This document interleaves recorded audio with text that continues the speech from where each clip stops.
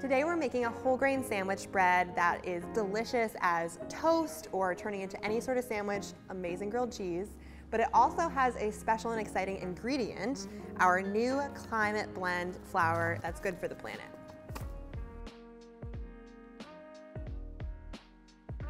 So before we get into making this bread, let's talk about this flour for a minute. We started working with the Bread Lab in 2009, and we worked together to focus on innovative wheat growing that's good for our baking as well as good for the planet. So we've partnered with the Bread Lab to breed both climate resilient wheat that can withstand all the effects of climate change as our environment changes in the coming years. And this specific wheat that's in this flour is a perennial wheat, which basically means that it grows back for 2 to 3 years without having to be planted every single year, which is really good for the soil. And beyond that, it's great for baking because it has a really nutty flavor, gives your baked goods a tender texture, so it's perfect for things like muffins, scones, and of course, sandwich bread. So let's get into making this. So the first step that we're going to do to make our bread is add 402 grams, which is about 3½ cups, to our bowl. I'm measuring with a scale because that will ensure we get just the right amount. And then we'll add our water, which is lukewarm, about 100 degrees, feels a little bit warm to the touch. Adding that right in with the flour. And then I'm going to mix these two things together before I add any other ingredients. And then we'll let it rest for about 20 minutes. And this brief resting period is called an autolyse, and it allows the dough to hydrate, the flour absorbs some of that water, and because we're using whole grain flour, it has the bran included, which is the outer part of the wheat kernel, and it allows the bran to soften. Basically, it just makes the dough a lot easier to knead, and it gives the bread a really nice final texture. So I'm using a dough whisk to combine the flour and water, and once it gets a bit stiff, you can switch to a bowl scraper and just make sure that all of the floury bits at the bottom are combined. And I'll just switch to kneading by hand a little bit. We're not trying to develop the dough strength at all, we're just trying to combine the flour and water. So that looks good. I'm going to stop here. I'll cover this and allow it to rest for about 20 minutes, and then we'll come back and it will be much easier to knead. So our dough has finished resting. It's been about 20 minutes. The dough immediately feels a little bit softer to the touch, and it will be much easier to knead at this point.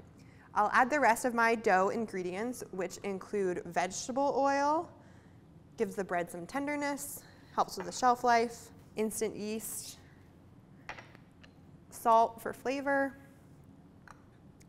and then honey. Honey will give the bread a little bit of sweetness, but it will also help with the browning.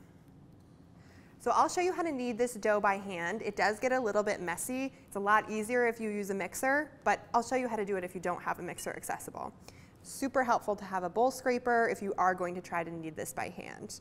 I'll start by scraping down the sides of the bowl and almost cutting the dough in a chopping motion to start incorporating some of those liquid ingredients. So I'm using the bowl scraper to fold the dough over onto itself and incorporate some of the oil and the honey.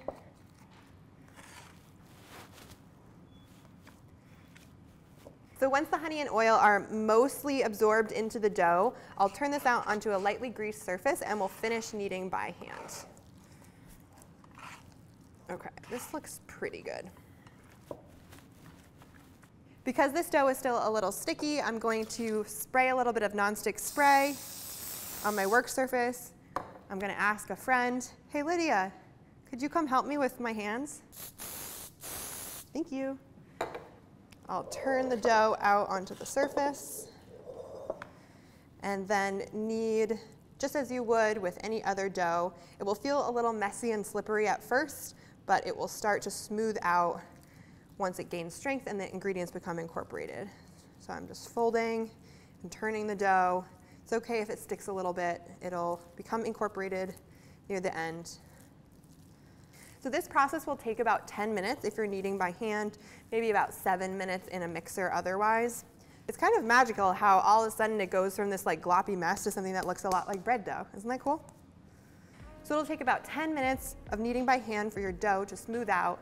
If it becomes sticky at any point, you can spray your hands with a little bit more spray or use a tool to release it.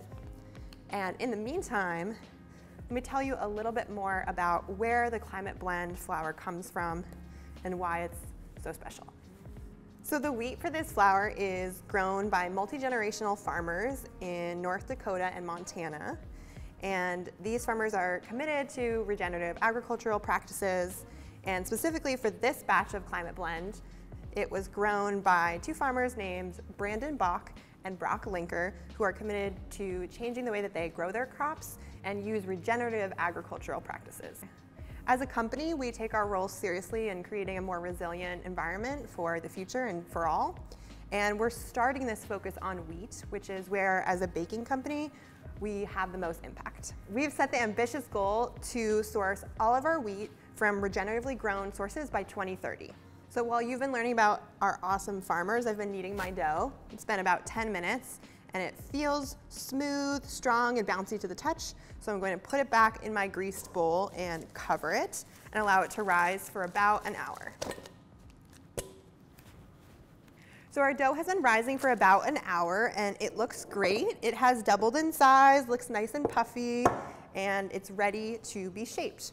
So I'm going to work on a lightly greased surface instead of lightly floured, because that way I won't incorporate extra flour and it'll keep the dough nice and light.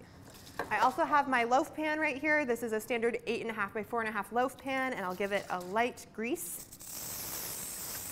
And that way the dough will come right out once it's baked. Using a bowl scraper, you want to gently turn the dough out of the bowl right onto the spot where you greased.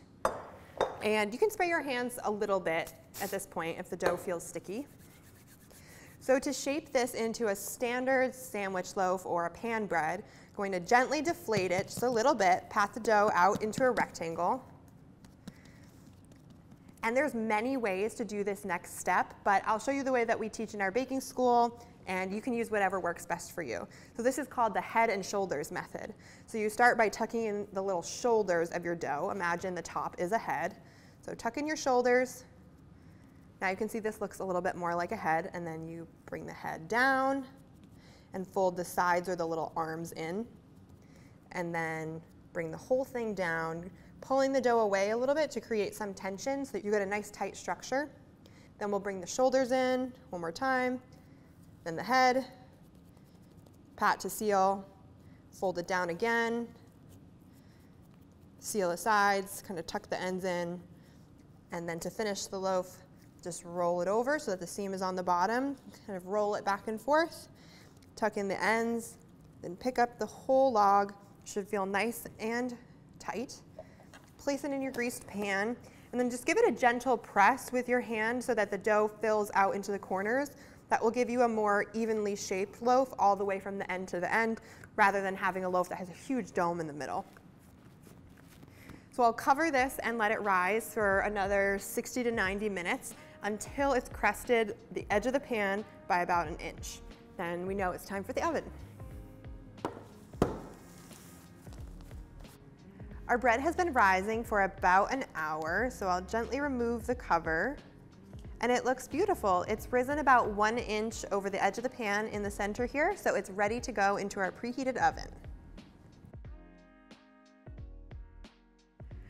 Our bread just came out of the oven. It smells amazing in here, and it's looking beautiful. It's nicely risen and golden brown, and I checked the temperature with a thermometer to make sure it was done, and it was 190 degrees. And now, as a final touch, I'm going to brush a little bit of melted butter onto the top. Brushing the top with melted butter will give the loaf a really nice shine, and it will also add some buttery flavor. So you want to do this while the loaf is still hot, so that way it'll melt the butter further and it will soak in a bit. So now I'll turn the loaf out of the pan to let it cool on a rack. So allow the loaf to cool completely. It is hard to wait, but it will give the bread the best structure and texture if you let it cool completely before slicing. So our bread is fully cooled and I've sliced it. The texture is really nice and soft, and it smells nutty and like a really good whole wheat flour that's fresh. And this would make incredible toast or grilled cheese. It's so flavorful. You can taste the nutty whole grains, and there's a little bit of sweetness from the honey. It's super delicious, one of my favorites for sandwiches or toast.